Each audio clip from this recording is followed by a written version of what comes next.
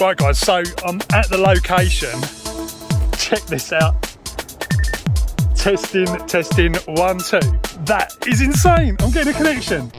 Welcome back to the channel guys. Hope everyone's doing well. The colder weather's upon us. You know what that means. It's going to be radio season soon. So yeah, last year I did quite a bit of CB radio and ham radio content, and it was really popular. So this year I think we'll do the same. I'm not promising there's going to be loads of different content because I've covered a lot of stuff last year, but you know, there's always room for new content, and with new products coming out as well, it's all pretty exciting. In particular, this new icon that's kind of surfaced, which does microwave stuff, which then got me thinking, I've actually got some microwave stuff.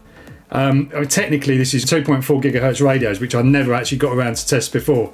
Motorola DTR 2450s. So today I'm gonna have a little bit of a play with these and see what the range is like, whether they work, who knows. Right, so these radios are actually discontinued now, but if you head over to Motorola Solutions website, you can actually get some info on them.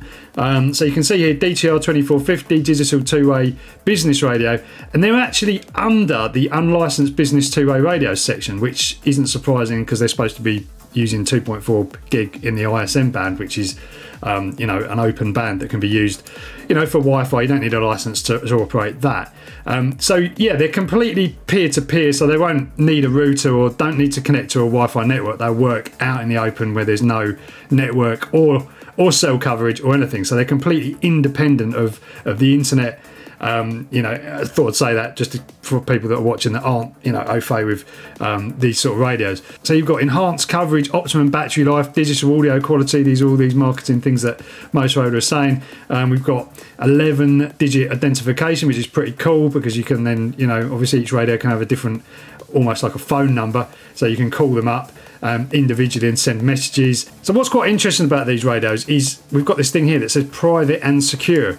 Now we know these radios operate on 2.4 gig and they are digital, but there's something interesting about these radios, that they use a kind of spread spectrum technology, a bit like Wi-Fi, which means it's virtually impossible to eavesdrop on these radios. You won't be able to, you know, fire up a scanner and listen, whereas you could these days find information online, you know, to decode some of the other protocols that are out there that are digital. These are super secure. There's also some other rubbish on here which I think is completely ludicrous. Coverage area 10 kilometers. There's no way a radio like this is going to cover 10 kilometers, I can tell you this now. 6.5 miles. Maybe if you were standing on a mountain and someone else was, you know, at 6.5 miles away on another mountain with nothing in between, it might work like that, but you're not. It's not going to happen through an urban environment. It's going to be very, very low range, I would suggest anyway. But we're going to test that out anyway. Lithium-ion batteries, battery life 23 hours, again probably a little bit optimistic there. But yeah, nice looking little radio. Yeah, they look really, really good. They're nice and compact, apart from this kind of thing that happens. They sort of like chalky thing that happens when I don't know, it seems to happen to a lot of these sort of radios when they get a bit older. I don't know what that's about. Maybe it's drying out or something. But yeah, I've got 2 of these. The antennas are the standard antennas that come on them. They do feel a little bit loose. I've managed to kind of secure these ones. I'm not, who knows if they actually work properly. I really don't know, but we're going to test them out and just see what actually happens. So let's fire one up and see. I've charged these up. They came with chargers as well, so this is what they've been set to. The time is, yeah, the time's actually correct, pretty much. Is that right? Is the date? Yeah, it is. The date's right as well.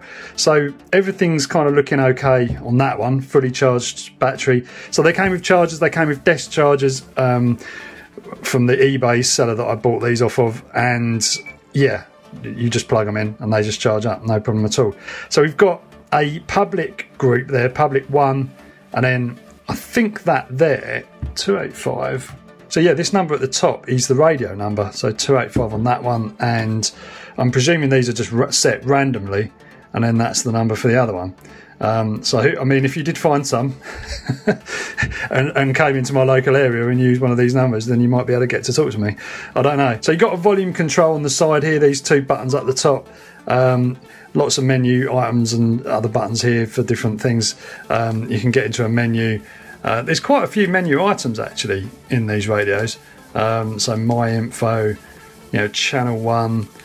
And that was the course thing. And then you've got the settings as well, so you can go into all the settings as well. Vibracal, clock and alarm, volume, ambient noise. These have got some sort of I think they've got like an ambient noise filter thing, which, you know, a lot of these Motorola's have. Advanced settings as well. Scan, you can scan the things. Remote disable, remote monitor. That's quite interesting. Remote monitor, that's not working. So yeah, maybe that has to be enabled in the software. Anyway, the software I haven't got, so I'm just running completely off of what these have been programmed as. You can't do anything with the frequency on these. They are what they are anyway, so there's no danger of this being on a dodgy frequency or something like that. They're just going to work on 2.4. So hit the P2T button and we're transmitting. So you can hear me just echo there. So the way these work, when you actually push the talk button, they establish a connection with each other. So for example, when I key up, it doesn't get a connection with the other radio. There'll be no voice transmitted or anything. It will just say out of range. We can test that if I just turn this off and then go back to the other radio. User not available. So it'll always know. It will check first to see if the radio's in range. That's really cool for a range test because it means we don't have to have two people doing it because I'm only on my own today. Turn this one back on. So what I'm going to do, I'm going to just stick one of these in here. This is quite a high location up here. I'm going to stick it up in the window and then walk down the road with the other one and just see what happens. And I'm also going to record the audio on my GoPro so you can actually hear what it sounds like at least. But you know, if I can't make a connection with it, I won't be able to say anything. So you know, I will know from where I am whether I'm actually in range. Now, being totally honest, with 2.4 gigahertz in a semi-built up area, I don't think it's going to go 100 meters. I think we're going to be the range is going to be pretty terrible, which is probably why these things were discontinued in the first place. Well, I mean, why were they even really made? That's the other thing. But what's quite interesting is potentially, because you can change the antennas on these, you could potentially do some interesting stuff, go up somewhere really high, find somewhere else. These are going to be line of sight, basically. That's what I'm predicting. Line of sight, and you know, you're going to be okay. But anything with obstacles in the middle, like any microwave signal, it's going to be pretty difficult. But let's find out, because that's the theory. Who knows? So this is the setup, guys. Totally professional. GoPro balanced on cotton bud box and the radio there, all propped up on a MacBook Pro box, but I moved them before they melt. But you can see right in the distance we've got tree line over there, so we are quite high up. Got my other radio. Let's do this. Right, testing 1 2. Testing 1 2. Okay, it's working. Right, walking downstairs. Right, I'm out the front now, just testing it to make sure it's actually working. The antennas are actually connected up okay. Seems like it. That's connected, yeah. Testing about 100 metres away. Right, I'm about 300 metres away now, in the woods. Nah, I'm going to carry on walking and get into the clear. Right, so I've come up here to this lovely church, and basically the other radio is kind of parallel to here, and there's a dip in the middle, so I thought by coming up here I might actually get a connection, but nah, it's too much of an ask. So yeah, not successful on that. So the range was literally up to this point about 100, just over 100 meters, and it just went straight away. And that was amongst other houses as well. So you know, about 100 meters the other side now. So the opposite direction to what I was when I first lost the signal. So it's about the same. So it's almost like a complete radius, but no more than 100 meters. So I'm 100 meters the other side now, and look, nothing, because there's stuff in between. So this is literally like complete line of sight. If there's stuff in the way, forget it. So you can see it's absolutely pointless using something like this. Oh look, you can see what's coming. For sort of urban environments, you might as well use something like this. This is basically just a freely available PMR 446 radio, which you can get from Amazon, and totally legal. You can use it with no license, and it gets the job done. Only downside is everybody can hear what you're saying. There's going to be schools, everybody uses them, so it's kind of like a public, open frequency band, so it's not private. Not that you should be concerned about privacy if you're not saying anything sensitive like giving away bank details, things like that over the air, but it also makes a lot of difference to interference. If there's lots of people sharing the band, then you might not get your message through. There might be other people on there and you're just not able to make that connection. Talking of privacy, I've just shut the door. The range of these things is going to be greater than the range of these things by a magnitude of what, 2 to 3 times, something like that in an urban environment. It's still not going to be great, but it's going to be a lot better than this because of the frequency that's used. This operates on about 1/6 of the frequency of something like this, so the penetration on objects is a lot better. I'm not going to go into too much detail, maybe I'll do a video about that another day, but these have got pretty good penetration through objects and stuff, so if you've got stuff in between you, these will actually work pretty well. Not perfect, but they're still pretty good. And if you do use these line of sight, they go absolutely miles. Go check out Ringway Manchester's channel where he stands on a hill and he talks to people like 20 miles away on standard kind of stuff you can just buy for 30 quid. Madness. Anyway, what we're going to do now, bit of interesting stuff, is we're going to try and put a Wi-Fi antenna on this bad boy. So in order to do that, you've actually got to use one of these little kind of reverse SMA connectors or adapters so that you can actually bolt on or screw on a normal SMA antenna.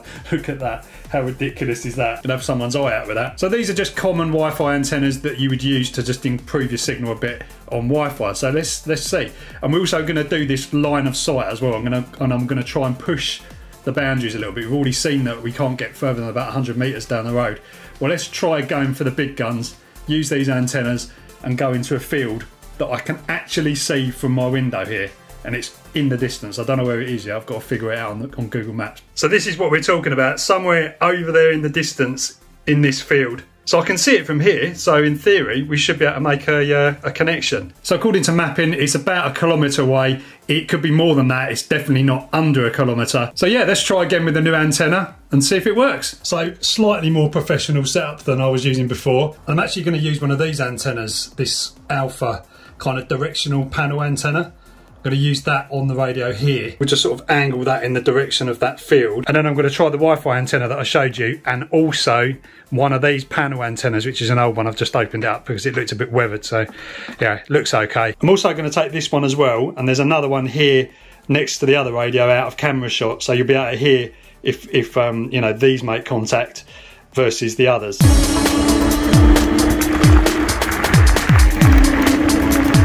Right guys, so I'm at the location. Check this out. Testing, 1, 2. That is insane. I'm getting a connection. Testing, 1, 2. That is insane. I'm getting a connection. How mad is that? 1, 2, 3, 4, 5, 6, 7, 8. 1, 2, 3, 4, 5, 6, 7, 8. I wonder what it sounds like at the other end. So I can definitely tell I'm getting a connection. You know, it's not just some sort of freak thing by just holding that down there, see? And it's saying nothing now. And if I go up here, testing 1, 2, testing 1, 2. So about a kilometre away. So next location, I'm a lot higher. So there's the church. That's the church that I was at, basically. And I couldn't get a signal. And so we're up here. Let's give it another go. Testing 1, 2 at the top of the hill. Crazy, huh? Right, yeah, so as you can see, somewhere around there in the background, that's how far away the home location is. So I'm going to try something else now. I'll try using the analog radio and see if you can get a copy of me over there. Testing 1, 2, testing 1, 2. Obviously this radio doesn't kind of, you know, it'll transmit whether it makes a connection or not because it's just pure analog. So that, just a little test to see how well that's doing. Make sure I'm not blocking the signal. Testing 1, 2, testing 1, 2. Obviously this radio doesn't kind of, you know, it'll transmit whether it makes a connection or not because it's just pure analog. So that's just a little test to see how well that's doing. Make sure I'm not blocking the... And this is on digital, so you can see it's bleeped, so it's got a connection. Yeah, madness. And this is on digital, so you can see it's bleeped, so it's got a connection. Yeah, madness. And there's Epping green radio masts over there. So you can see now I'm back in the graveyard, back in the church, and no connection at all. So even though this is nearer, it's because there's so many obstacles in the way. Also, the antenna's probably not exactly pointing in this direction anyway, but that aside, we'll gloss over that. So yeah, no connection. Let's try the analog radio now. Testing 1 2, testing 1 2, testing 1 2 at the church. See if we get it.